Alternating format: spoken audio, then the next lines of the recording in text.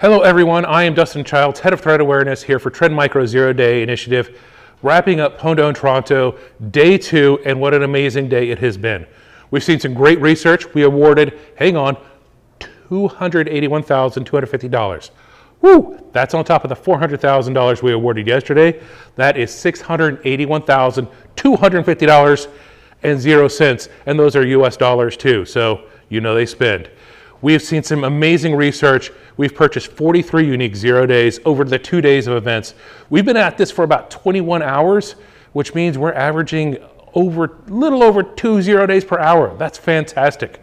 And guess what? We still have 2 more days to go. 2 more days of fantastic research. 2 more Samsung Galaxies on the docket tomorrow.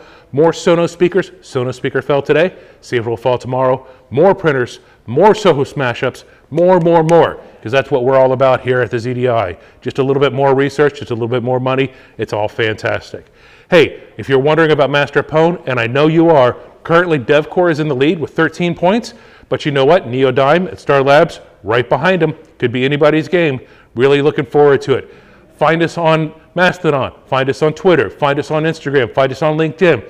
We're all over the place. Hey, if you're here on YouTube, find us here too. And anyway, just tune in for the next couple of days and see the amazing stuff that we're going to put on display. It's been great so far. It's been exhausting, but it's been a lot of fun. I hope to see you there. I'm Dustin Childs, signing off.